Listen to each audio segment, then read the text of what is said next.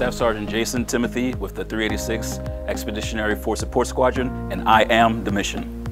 EFSS as a whole, we deal with a lot of things. We support the mission on base as far as food, fitness, recreation, lodging, education, and my position, I am the marketing director on base, so I get the word out for any events and activities that are going on base to get people out there, let them know what's going on so that they have something to do in their off time.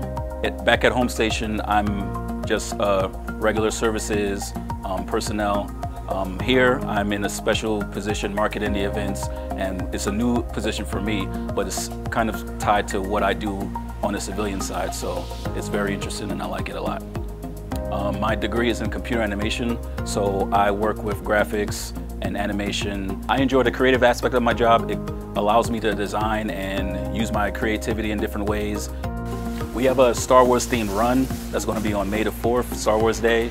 So it's going to be a glow run. The design behind me, it is for the shirts that we're going to give out during the run. So everyone who signs up, they get one of these cool shirts and they get to wear it while they have fun on the run.